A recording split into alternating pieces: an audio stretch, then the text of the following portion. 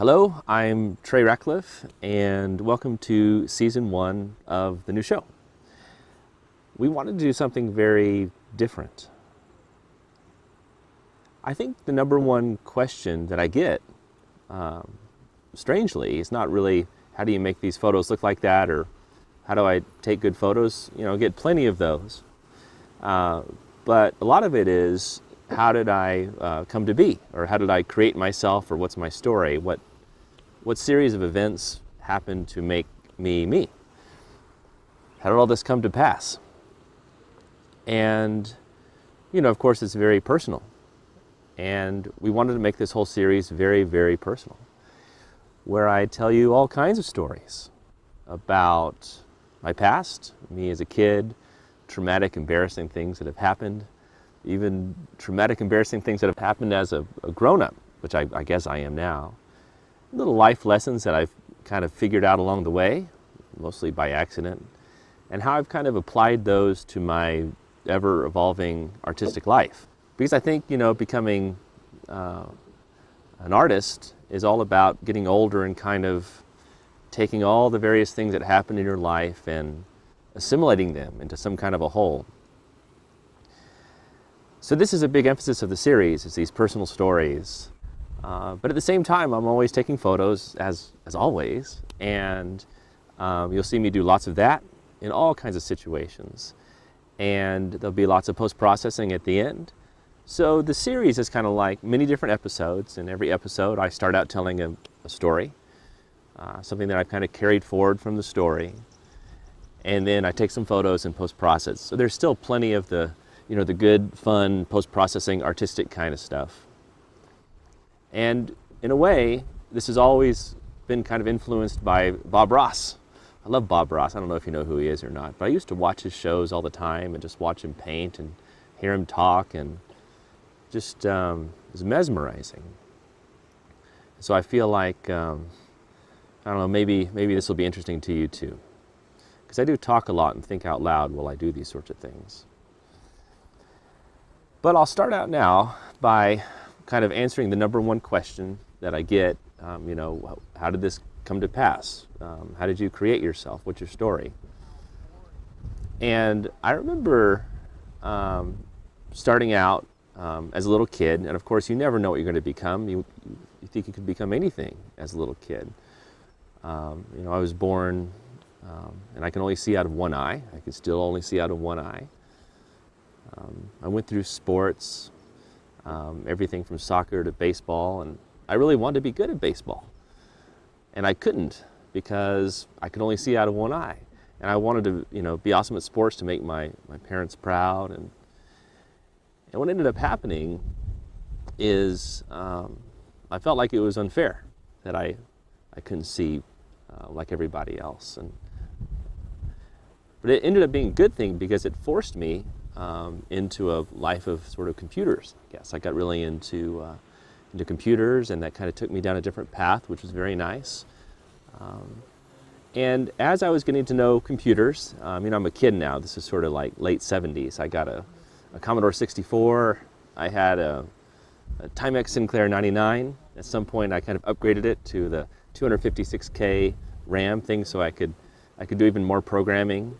And I was not a great programmer, but it was really interesting that I could take a computer and an idea and make something happen. But I think kind of one of my great insights came in high school.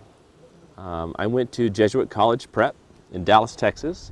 It was an all-boy school, and we had to wear a tie every day, like a coat and a shirt and a tie and khaki pants and this sort of stuff. And I had, I think it was my sophomore year, I had this amazing computer science teacher and math teacher. He taught 2 classes. His name was Peter Billingham. Wonderful guy. And we were programming in the computer lab on TRS-80s. And so I went in there, and it was time for my assignment. I had to come up with something that I was going to program. I wasn't sure what to do. And, everyone else in the class seemed so smart, and you kind of assumed that everyone else knew what was going on except for me. But my teacher, Peter Billingham, believed in me for whatever reason. And I remember I was sitting there in the computer lab, kind of blankly staring at the screen, trying to figure out what I should be doing or what I should be programming. And I had my coat off. I just had that ironed white, Oxford shirt on. And he came up behind me and he put his hand on my shoulder in a way that I knew I wasn't in trouble. It was a very kind of tender way. You know when a teacher comes up to you and they kind of touch you on the shoulder and you feel like they're going to impart some kind of knowledge. It's sort of like a moment I had. So my world kind of stood still for a moment. And he goes, Trey, why don't you try making a program that shows how to plot polynomial equations to show the parabola. So you could type in a polynomial and you would see the parabola appear. And I thought, well, that sounds awesome, but I have no idea how to do that. I barely knew what a polynomial was. And then he kind of went around the front of me and he said, Trey, you can eat an elephant with a spoon if you cut it into very small little bites. I thought, what a strange thing to say. And it didn't really make a lot of sense to me at the time. But I went and started researching polynomials to figure out everything I could. How do they work mathematically, so on and so forth. Why when you plot them on a Cartesian plane do they make these parabolas? What is a parabola? Is it sort of a naturally occurring thing? What's the difference between nature and computers and math and this sort of thing? But lo and behold, I ended up making it. And it worked great, and I felt really proud of myself. And he never said good job. It was just an optional thing. I never got a grade for it. But I could see that he was proud of me. And I think that's what good teachers do. So that kind of got the bug in me early on in high school that I could create anything I wanted to, no matter how big or strange or unknown it is to me. So I had such a good experience there. I went on to college, also there in Dallas, Texas, where I grew up, and I majored in computer science and math, and that was great. I was actually really ready to get out of university, though. I found it to be a little slow-paced or something. I really wasn't much of a partier. I was pretty lame. I basically played computer games and watched movies and read a lot of books, a lot of fantasy and sci-fi. My mind was always in another world. I think my body would be there in the classroom, but my mind was always off in the stars someplace. I didn't know what I wanted to do. I didn't think I wanted to be a computer programmer, but it seemed like a good way to make money at the time. And back then everyone is just obsessed with making money and stuff like that. And of course, there's a practical side to life where it's good to do that. So right after that, I graduated and got a job at Anderson Consulting, which is a big consulting firm. Now they're called Accenture. And my very first job, very first client was out at CNN in Atlanta, Turner Broadcasting. And actually my first boss is right here in the boat in front of me. We're here in Botswana, by the way. This is here in Africa. That's where a lot of this first series is shot, Curtis. And so we got to be really good friends. This is all about 20 years ago, and he taught me even more about programming and business and this sort of stuff. We had probably, 300 people there at CNN, and we're kind of programming the way they keep track of all of their advertisements, all of their commercials for all their various businesses. So that's where I learned a lot about the broadcast industry, and I was programming and kind of doing businessy sort of stuff to figure out how that works. So I learned a lot about business back then. And I kind of enjoyed that job. It wasn't so bad. I didn't feel like it was my calling in life. I was paid well, I guess, this sort of stuff. Right around then is when I got married. My wife Tina also worked at Anderson Consulting a long time ago. And then after that I ended up quitting Anderson Consulting, and I joined a smaller firm, another consulting firm just in Dallas. I did more of the same kind of thing, but I jumped around, did many kinds of businesses. Did telecom, we did supply chain management, healthcare, you name it. So I went around and did different kinds of technology implementations in different kinds of environments. And after a while, you realize that all businesses are kind of more or less the same. just different kind of instantiations of the technology for each situation. And so, at this stage, I'm kind of like in my early 30s, and I decided to branch out and do some entrepreneurial things. And maybe it's because I just read Atlas Shrugged and then The Fountainhead. I was really into Ayn Rand, and a lot of things she said made a lot of sense to me. Sort of rugged individualism and this sort of thing. And I guess a lot of rugged individualism just didn't fit in with my corporate IT life, and I always felt very much like an individual. I didn't really ever feel like I fit in. And the whole time I kind of kept my creative mode sort of on a soft simmer in the background.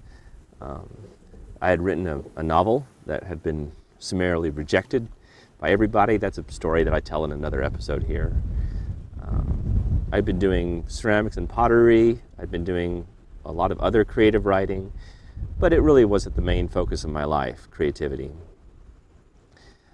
I felt like being entrepreneurial was sort of a form of creativity where I could actually create something that had never been created before. So I started a little television software company and got some funding for that. And that kind of worked out. During that time, I got about a dozen patents, learned a lot about that system and the legal system and that sort of thing. I found out I had very little tolerance for it. And then I started a game company, I guess in my mid-30s. And we created this really cool game, which I'll talk about another time. That's a whole nother story. And it was going pretty well, and we actually had studios all over the world that were helping us make this game. So I would start traveling quite a bit. And I found out that I really enjoyed taking photos when I was out at these places, because they were just amazing. I was so blown away by the different cultures and the way people dressed and the way they looked. Just everything. I was infatuated, and I really wanted to capture it. So that's when I really started taking photos while I was kind of running this game company. And then what happened is it looked like we had kind of a hit on our hands. We thought we might do pretty well. So we started dramatically expanding the size of the company, and we brought in another CEO to take over, because I'm honestly much more the creative type. I'm not like, super boss man that knows how to, motivate 100 people or whatever. I know how to motivate like dreamers like me. That's no problem. These are my people, the dreamers. And actually the whole company, Belle, who's holding the camera, Pete and Curtis and everybody, we're all dreamers here. I think these are the best people. But anyway, I sort of drifted back into the background of the company, and I was still traveling around, and I really wasn't doing that much stuff anymore. I didn't really have much of an active role, but I really found myself getting more and more into the photography, into HDR, into experimentation, post-processing. I never taken a class in photography. I never read a book on photography. I'm totally self-taught. But it just kind of felt like the right way to go. And along the way, I discovered many things about photography, about myself. And I think there's this wonderful concept of slowly adding art into your life. And the more art you add into your life, the more creative you become, and the more you create yourself. Because you don't actually find yourself, you create yourself. And the more you involve yourself in artistic endeavors, the more you can create that self.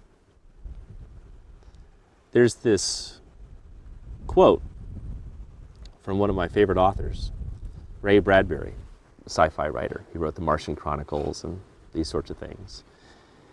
And he says, "We are cups constantly being filled. The trick is knowing how to empty all the beautiful stuff out." And I think that's a lovely thing. And it is kind of a trick, isn't it, to figure out how to empty out the beautiful stuff and become open and vulnerable. And I think the more artistic you are and the more you practice this sort of creativity, the easier this becomes. So I went on taking photos, and I had a blog, stuckincustoms.com. I would write every day. I would put up a new picture every day, and I just loved it. I did it for years and no one noticed. It was just me and my mom that came to the Lonely Thing. We never did any advertising or any marketing or anything. It just grew by word of mouth. I don't even know how it happened. It's a shock to me that it was successful and that it's still successful. I don't take any of it for granted. I don't take any of the travel for granted.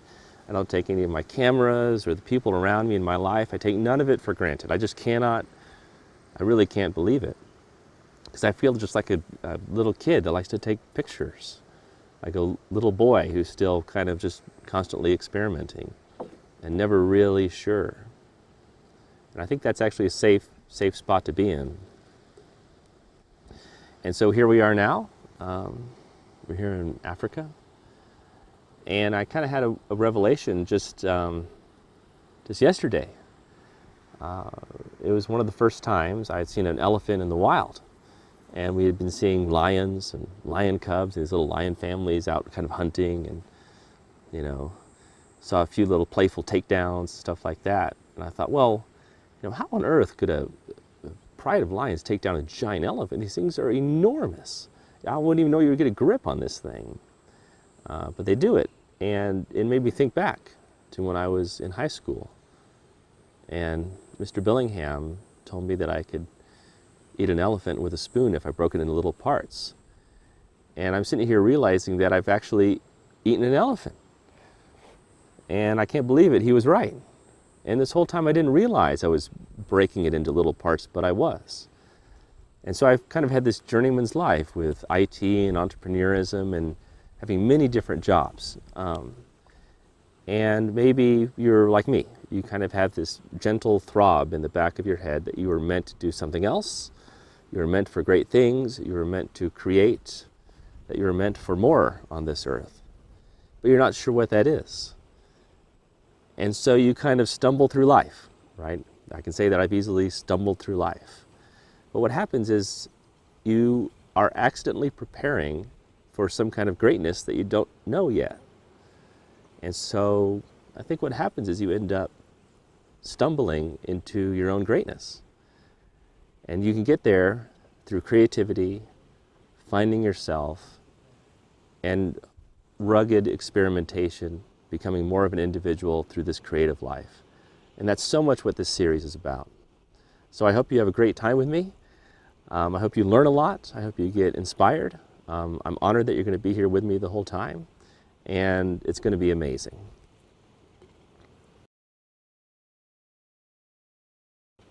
Hello and welcome back to my studio. This is where we'll be coming after each of these kind of live action shots, and you'll see me share my screen, you'll see me process photos, and just generally kind of talk about photography in sort of a kind of Bob Rossi kind of way, I guess.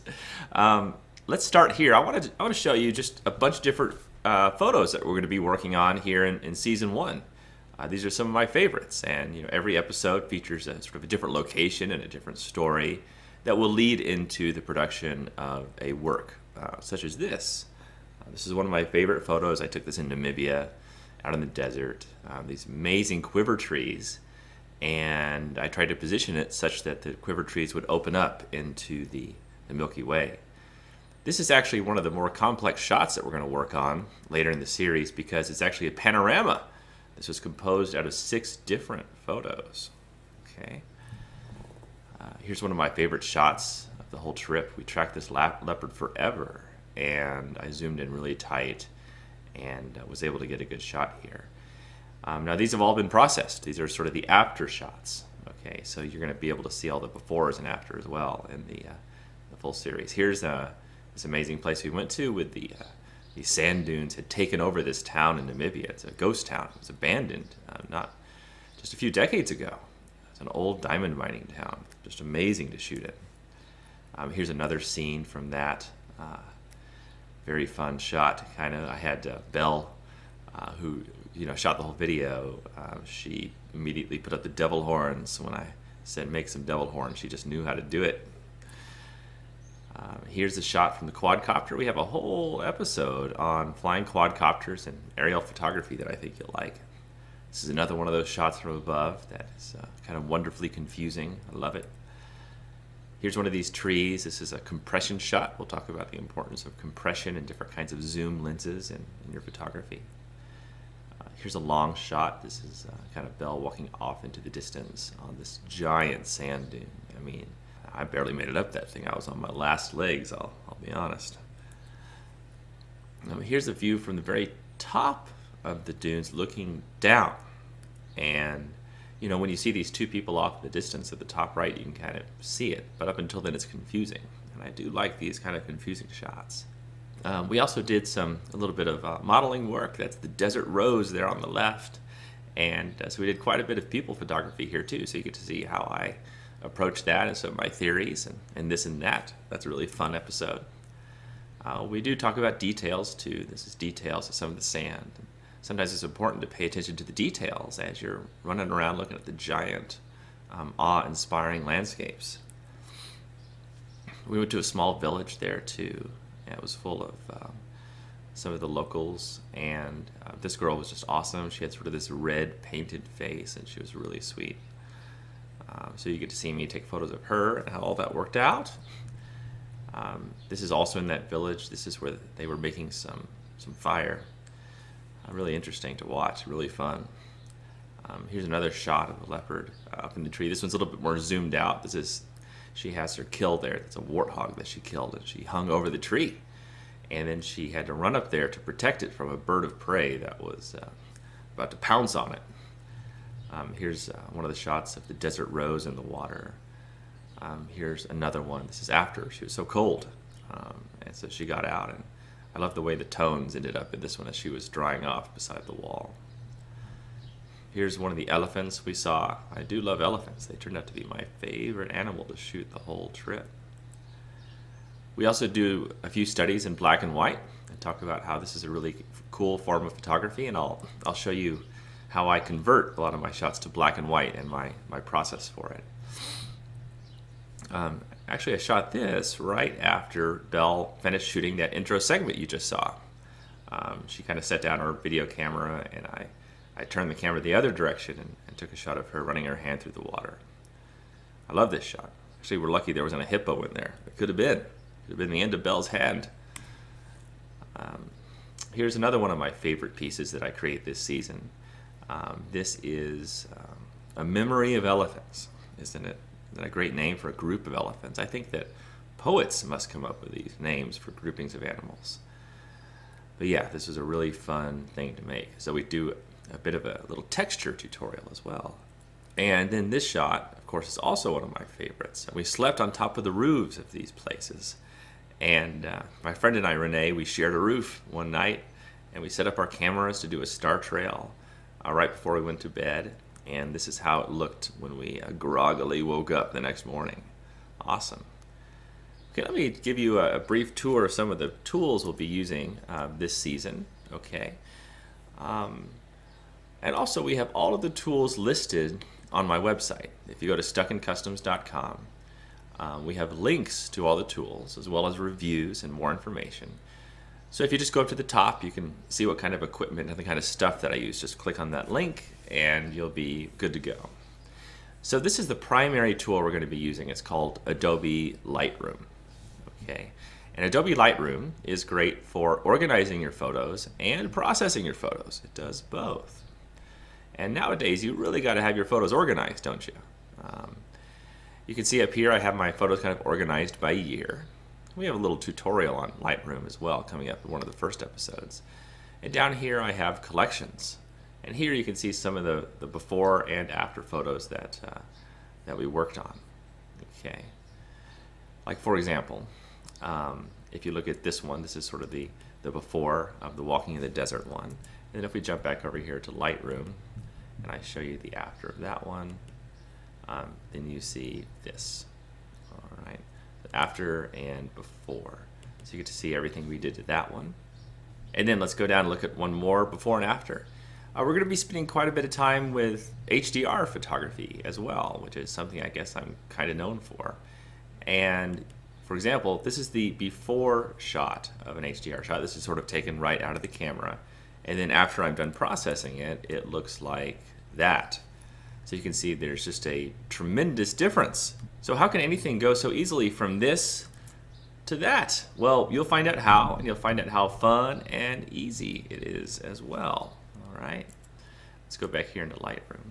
So if this is your first time in Lightroom, I think you're going to find it to be a really fun tool to use. And we'll talk about how all this stuff works, what's happening. We'll talk about everything over here on the right-hand side. We'll talk about the Develop module and how you can just very easily pop into the Develop module and try things. Like, for example, if I go down here to this photo of Belle doing yoga, you can see how there's a full history here of everything that happened. And this is from the initial import. So this is kind of what it looks like when it first came in. And then you can see all the steps that have happened to kind of get it to its final fruition. Like all this kind of stuff, right? And then it gets here, it ends up looking, you know, kind of awesome. We'll talk about presets. Like, for example, if I reset this back to its normal state. I've got one of my favorite presets here. It's called Bright Sharpie. And you can see the dramatic effect it already has. And we can, of course, go over here and further tweak it out. We'll just do a quick crop. Let's see, get this kind of steady with the horizon. I was falling down a little bit. I was on a sand dune. Things were getting a little cray-cray up there. All right, so there, hit that enter. We could also, you know, brighten it up. You'll learn all about these great sliders, like the shadow ones. Like you can see the shadows there on her. But as I increase the shadows, we can pull those up. This is just a magical tool. I love it so much. All right, now some of the other tools that we're going to use, I'll touch on. We're going to be using Adobe Photoshop. We'll be using that for a few intermediary type tricks, a few advanced ones too. A last tool that we'll use is AutoPano to do our panoramas. Okay, we have a few plugins we're going to use also, like MacFun plugins, some Nick plugins from Google, all kinds of good stuff. All right. Well, I am super excited to go through this whole season with you. I think it's going to be totally amaze-maze. I think you're going to learn a lot, and I love teaching. I love doing this kind of stuff, and I'm honored that you're watching, and I'm honored that you're going to be with me the whole time, so I think it's just going to be unbelievable. All right, well, I will see you very soon in the next episode. You've got to keep yourself super uncomfortable. It's counterintuitive. But the more uncomfortable you make yourself, the more you try different things, the more you experiment, you've got to have this sort of tension in order to create something interesting.